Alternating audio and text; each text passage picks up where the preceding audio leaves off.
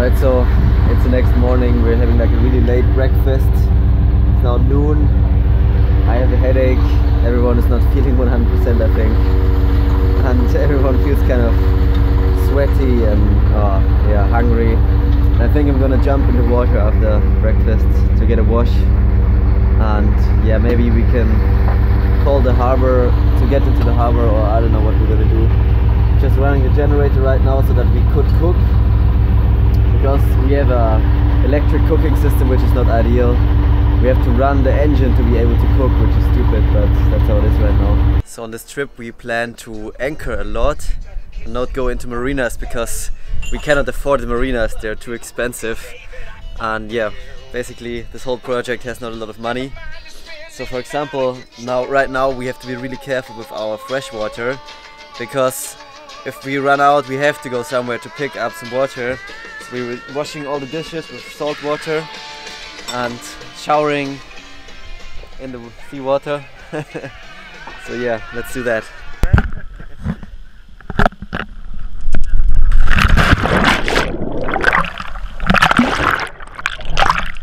So basically now we arrived in a very special marina, because here's like a wooden boat club and here are so many wooden boats around us, and it's really beautiful to finally see other wooden boats, because in Meyer the Labora was the only wooden boat, and there are so beautiful ones here.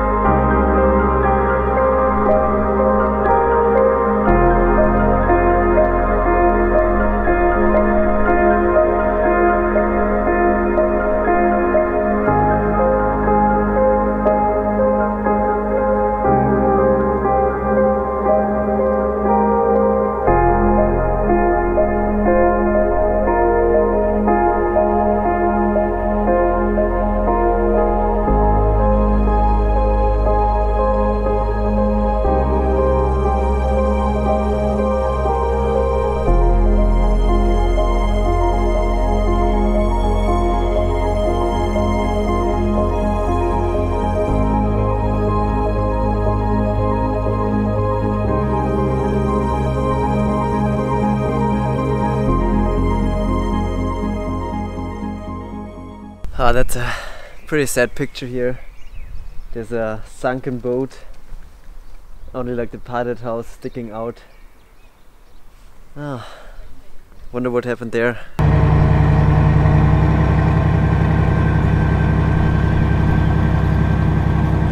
So today we got invited to join like a celebration or an anniversary from the wooden boat club here, because today is the 100-year anniversary of the independence of the Faroe Islands, and because of that there are some boats coming from the Faroe Islands to the port here in Aarhus, and it's gonna be like a small festival and celebration. And as you can see, there are many wooden boats that are now going out, and we go into the other harbor, the big harbor, where normally only the big ferries go to. And yeah, I think it's gonna be nice to meet these people from the Faroe Islands and to connect to all these people with wooden boats that are, yeah, kind of similar people like we are, I guess.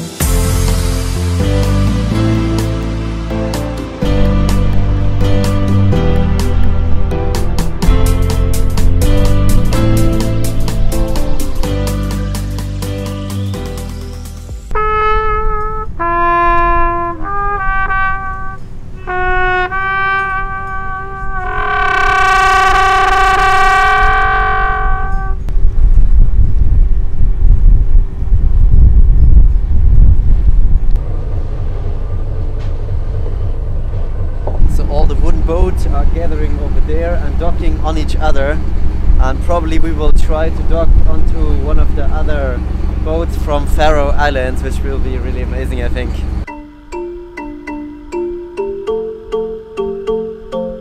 Are you ready if we dock here?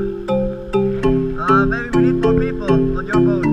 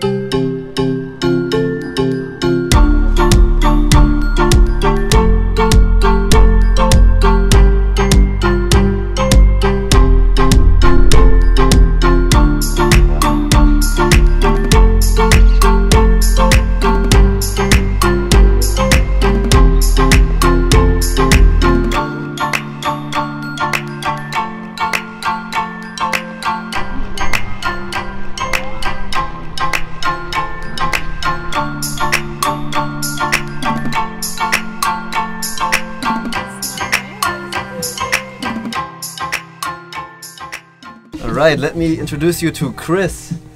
He's the skipper of this beautiful wooden sailboat here called Socrates, and he's doing a really cool project where he's making this boat sometimes into like a coffee. And Chris, what do you offer in your swimming coffee? I don't know. I call myself a sea nomad, and it's a nomadic adventure for meeting nice people, and for that I serve coffee and ice cream. Sometimes laying for anchor, having swimming guests, and sometimes just to the pier. That's really cool. I don't know what it's gonna end out with, but it's a fun process, and the ice cream is good. And, yeah, it is. Mostly I meet great people, and I get to purpose sail my boat, which is the real purpose. And hopefully I can make a tiny living of it, so I don't have to work elsewhere. Other than that, I'm just having fun. Great project. Yes. And also to restore this boat and keep it running. And yes, that's it's always easier if you can do it for someone, if you can do anything for someone. Like when you're cooking dinner at night, it's greater cooking the dinner if you have someone to serving it to. And that whole philosophy can you put down on the boat. So by making the boat nice, inviting people in, it's a greater pleasure for me. So it's really all just egoistic. But really cool to meet people who are doing similar things like we do.